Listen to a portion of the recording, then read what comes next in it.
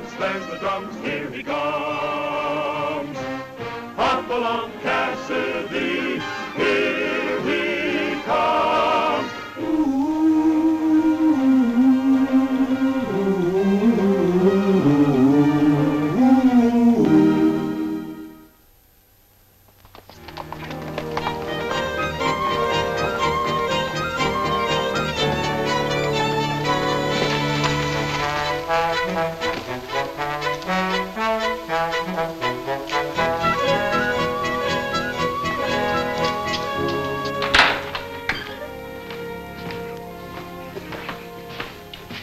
Big grin about? Well, I was just thinking, you and me's going on a long trip.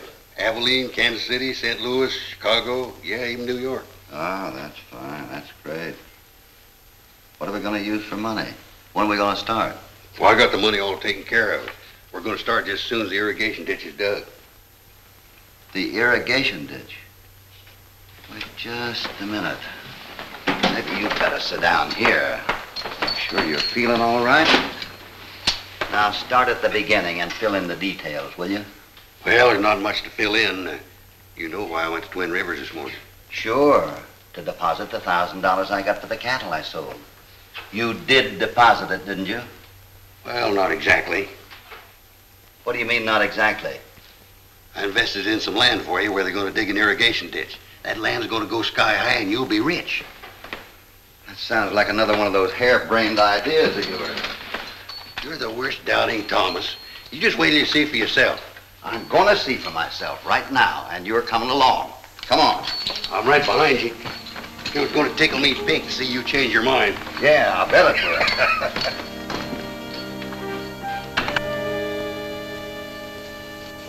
will. Red is the greatest sidekick a man ever had. But in his efforts to be helpful, he can get himself into deals a Philadelphia lawyer couldn't straighten out.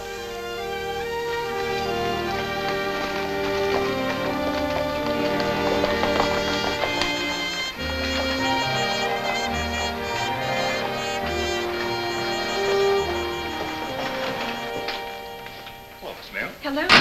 How are things going? We've been busy. Oh, that's music to my ears. My partner in? Yes, Mr. Rivers is inside. Thank you. Everything all right? Listen, when I take care of anything, I do it right. Slim's taking the telegram over to the bank now. Excellent, excellent. By the time that hick banker learns the truth, we'll have our pile and be far, far away. I feel that this is going to be more productive than our last effort. Mr. Mayo says you were busy while I was gone. That's right. Just cast your eyes on that. 100 acres, $1,000. Yeah. Hopalong, Cassidy. Where have I heard that name before? But Cassidy's a local bigwig. Being able to say he's one of our buyers will sell more land than all the high-pressure salesmanship we could use. Good. What's he look like? Oh, I don't know. His man Red Connors made the deal for him. That Connors is a dumb squirrel if I ever saw one. What a difference that make to us. We've got Cassidy's money and his name on our contract. Yeah, thank you very much. Here, help yourself, help yourself.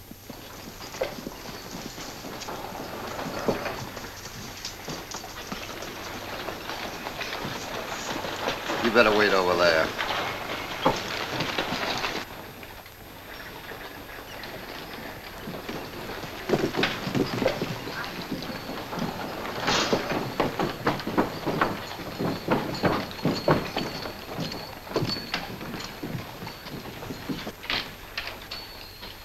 How do you do, miss? How do you do? I'd like to talk to someone about this land deal. Oh, come right in. A gentleman to see you. Well, how do you do, sir? How do you do, sir? I'd like to find out about this land you gentlemen are selling. Glad to tell you the whole story, my friend. My name is Rivers, and this is Mr. Dale, my associate. How do you do, sir? Have a seat. Thank you. I feel sure that you'll feel like making a substantial investment, providing we can show you how you can make 500% profit in 6 months. Before we go into that, I'd like to hear your proposition. Why, it's the greatest opportunity offered to smart businessmen like yourself west of the Mississippi. And let me tell you something, my friend. Hopalong Cassidy bought some of the land. Is that so? Well, this is beginning to sound very interesting. I'll give you the facts, my friend. You can draw your own conclusions. Rivers glibly explained that they had obtained title to thousands of acres of government land, land on which only sagebrush and mesquite now grew, but which would soon become a fertile valley, a virtual promised land. According to Dale, the engineer, this was to be brought about by digging an enormous irrigation ditch from Harcher's Canyon, 50 miles away. The longer their sales talk continued, the more I was convinced my fears were well-founded. Red had bought worthless land for my hard-earned money. What worried me most was knowing that these high-pressure confidence men were using my name to sell unsuspecting friends. And now that you realize what a great opportunity this is, how much would you like to invest? Oh, I'm afraid you jumped to the wrong conclusion. How so? I didn't say I wanted to invest in your proposition. You couldn't be making any mistake. No, sirree. Now, take Hopalong Cassidy, for instance. What about Hopalong Cassidy? He has invested $1,000. He realizes what a fine opportunity it is. You know him, of course. Oh, yes, of course.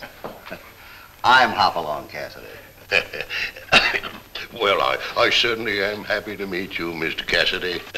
Since you're an investor and you know exactly what we're trying to do, you'll be glad to lend your support. That depends on what I see.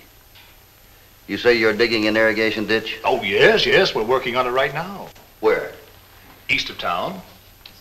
I think I'll ride out and have a look at that. That's quite a little trip, Mr. Cassidy. Oh, that's all right. I need the exercise. Well, I'll ride out with you. I have to go out there anyway. Just give me a moment to leave these papers with our secretary, Miss Mail. Sure. File these, please.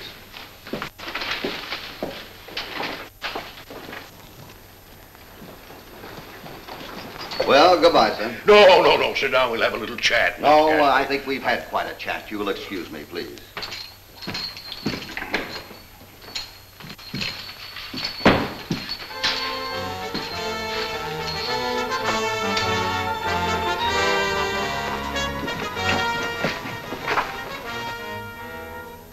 Fellas know anything about Hopalong Cassidy? I'll say we do. He's the sheriff of this county and a bad hombre to tangle with. Wants to see what we're doing on the ditch. Well, let him look. Boys are out there. No. You better take a run out, Slim. I want him to look busy when we get there. Sure, I'll make it look good.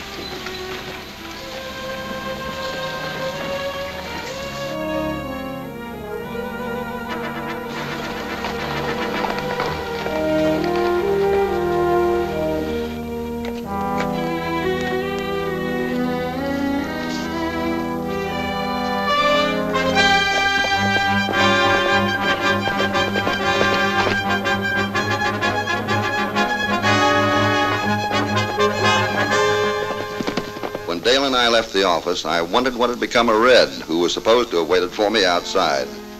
I hoped he wasn't buying more land. Dale began to offer excuses why the work we were about to see hadn't progressed farther. Pending a bank loan, which they were negotiating today, they had only begun a preliminary survey. From now on, work would progress at full speed.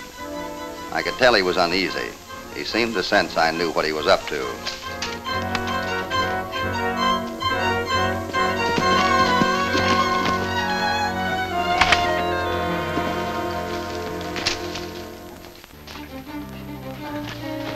Boss is bringing somebody out. Get busy.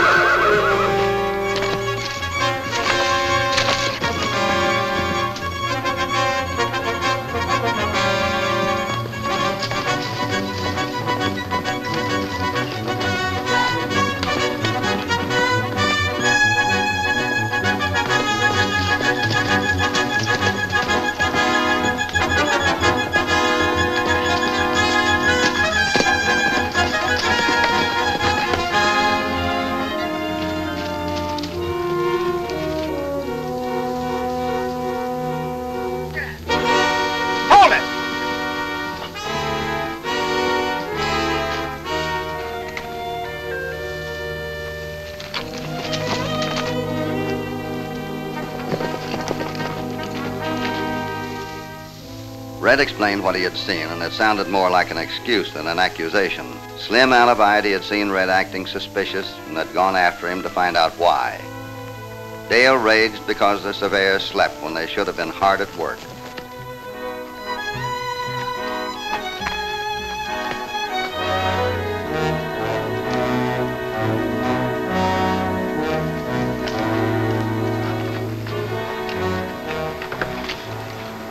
From what I had seen, I knew that the surveyors were a phony setup.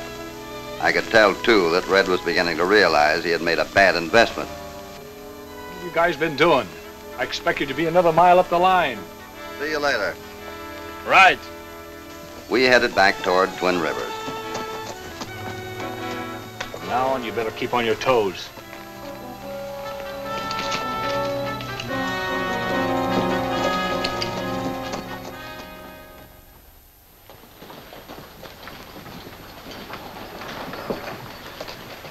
You wait out here. I'll be out in a minute.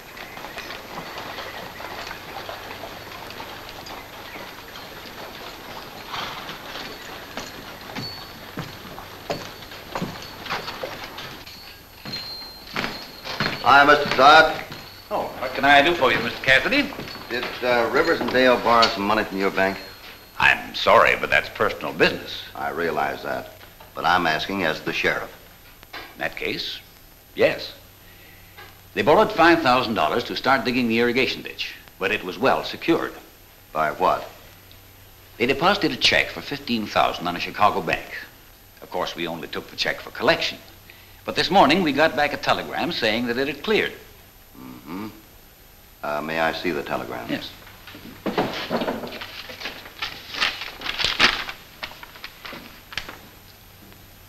But why should they wire instead of sending the money in the usual way? I asked them to. Rivers and Dale needed the loan. As soon as I received confirmation, I deposited the money to their account. I see. Well, thank you very much, Mr. Todd. Glad to accommodate. Anytime. Frankly, I'm worried about Cassidy nosing around the way he's doing. We can clean up 15, maybe 20,000 in a couple of weeks, but we've got to get him off our necks. If he gets in our way, it'll be his tough luck. Yeah. By the way, what you do with that fellow you were waiting for this morning? We left him. What, right there? Sure. Why, I'm surprised, Frank. That's dangerous. You know that. Now, you better send the boys out right away and dispose of him. Okay. It'll make you feel any easier.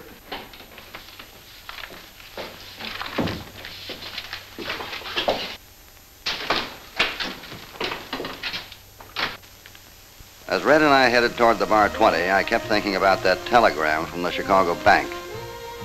Maybe it was because we had just passed the spot where the road cuts over the hills to Bruxton, where the telegraph office is located. Anyhow, I couldn't understand why Rivers and Dale were in such a hurry they couldn't wait for their check to clear in the usual way. I decided to forget, then...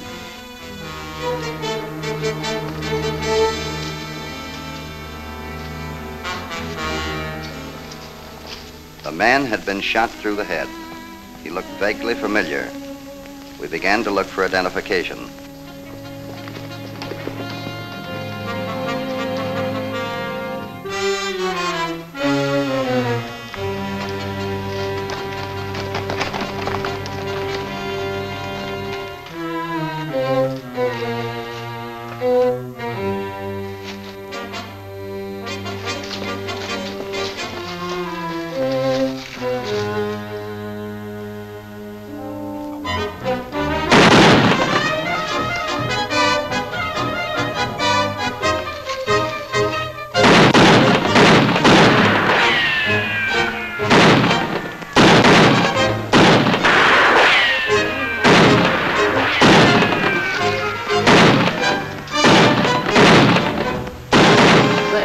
Keep me covered.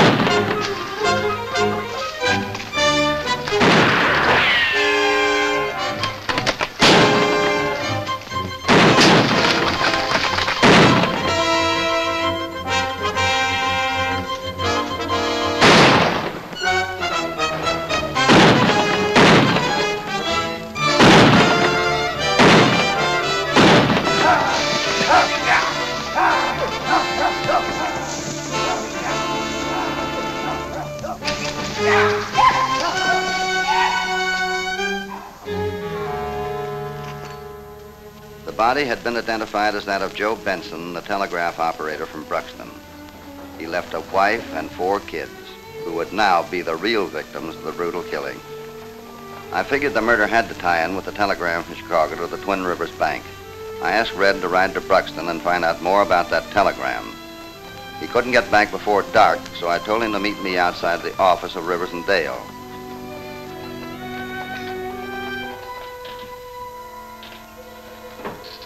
While waiting for Red to return from Bruxton, I searched the office of Rivers and Dale. I didn't know what it was I hoped to find, but there had to be something.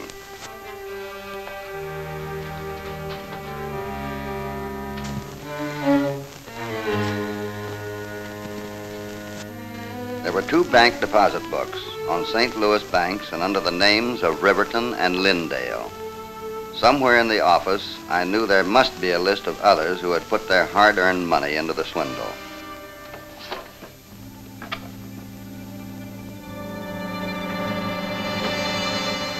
Put up your hands, Mr. Cassidy. Miss Mayo, I have found myself in less embarrassing situations. If the subject isn't too painful, maybe you'll explain why you broke in here. I'll be glad to discuss the whole messy business with you if you'll handle that. No, we'll talk as we are. May I put my hands down? No. What is it? Now, we can discuss this a little more comfortably. Now, what do you know about this land development company? Only what passes across my desk. But you must know that they're selling land they don't own to put in an irrigation ditch they have no intentions of digging. Are they? Aren't they? Well, this whole thing smacks of grand larceny. You seem quite sure of that. Of that and other things, including murder. Murder? That's right. Now, I feel pretty sure you're not involved. So you won't mind answering a few questions about Rivers and Dale, will you? Mr. Cassidy, even if I wanted to, which I don't, I'm in no position to betray my employer's confidences. I was pretty sure that'd be your answer. Hoppy? Yes? Good evening, ma'am. Didn't expect to find you in here, but I didn't see you outside like you said. The door was open, so I just walked in. Did you find out anything? I sure did. Good. Wait outside a couple of minutes. I'll be right out. Check for $15,000 refused. Signors Arnold Rivers and Frank Dale not known here. Brush National Bank, J.D. Barton, cashier. Gosh, Hoppy, I'm sorry I got us into this. Oh, it'll probably be all right. At least we can save some of our friends from being cheated. I sure was surprised when you let that secretary go last night. Oh, she's only an employee, Red. She probably doesn't even know what they're doing in that thing. I wouldn't be too sure about that. You know how women are. No. How are women? Oh, now, you know I don't know nothing about women. Where are we headed for now? To the bank. I'm going to tie up Rivers and Dale's account, then I'm going to put them under arrest. What makes you think they're the killers? Well, everything points to them, doesn't it? Let's go.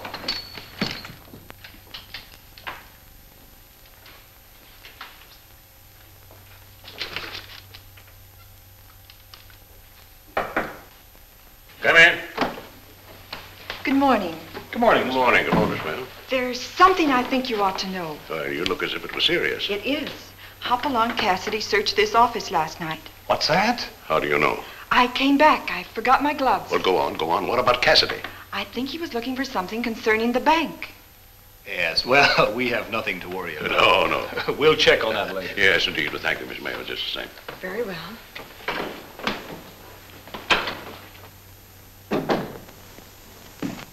Now, look, Arnold, let's not take any more chances. We've got almost $9,000 in that bank, including the loan. Let's draw it out, keep it here in this safe where we can get our hands on the hurry if we need to. Yeah, that's right, Frank. Bank's open now. I'll write a check. You take it over and cash it.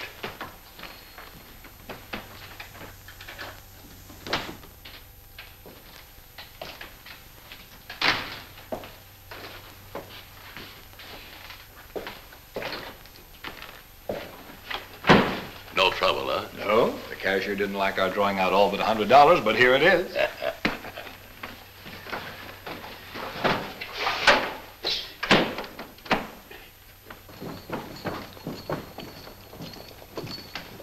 Are they in? Yes. Red, you entertain Miss Mayo a couple of minutes. Well, there's E23. What do you mean breaking in on us like this, Mr. Cassidy? You're under arrest. On what grounds? Embezzlement, forgery, and murder. Why, you tin-badged yokel. As I was saying, you're under arrest. You've gone a little too far. I hope you know that, Cassidy. We'll let the court decide that. Come on, get on your feet. Get out of here.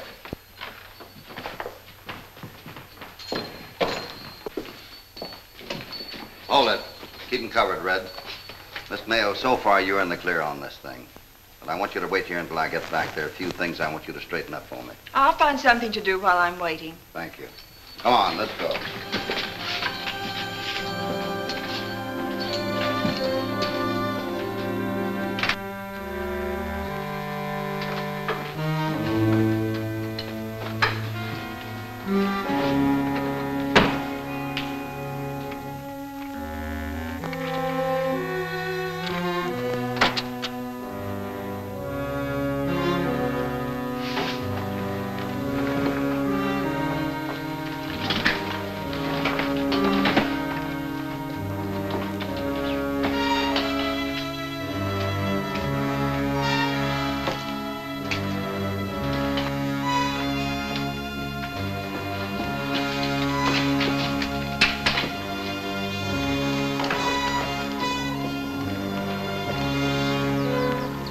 Say, ain't that the dame that works for the boss?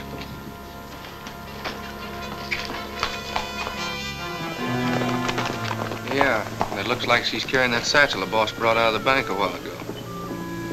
You reckon they're trying to run out on us? I don't know, but we're sure gonna find out right now.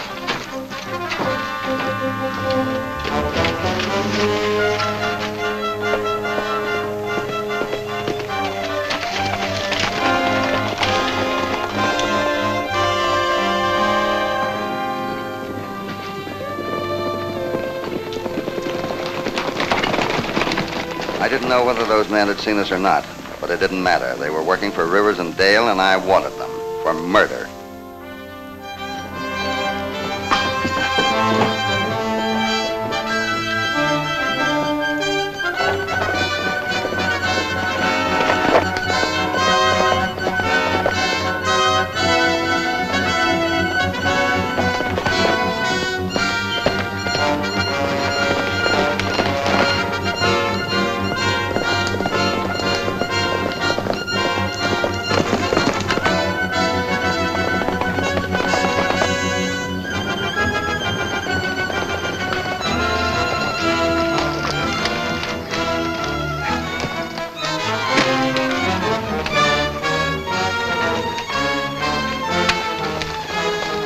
Hey, look!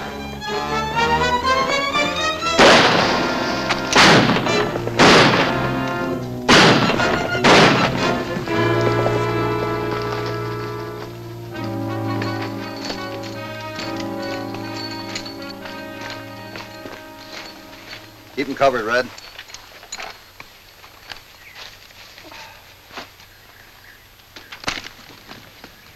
Get on your horses. Come on, Miss Mayo.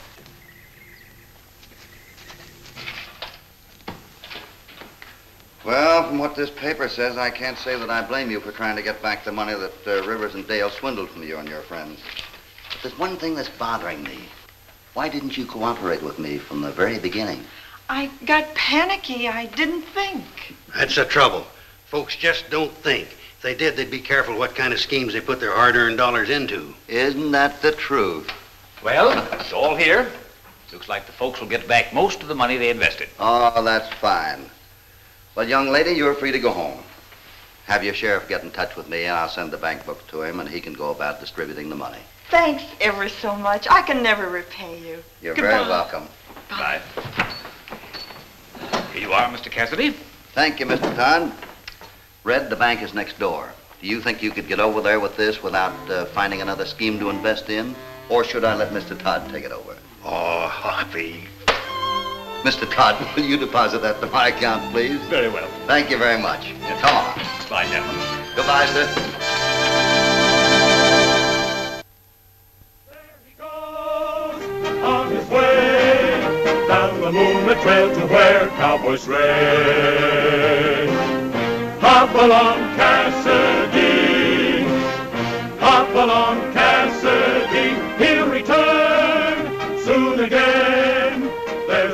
to say goodbye until then.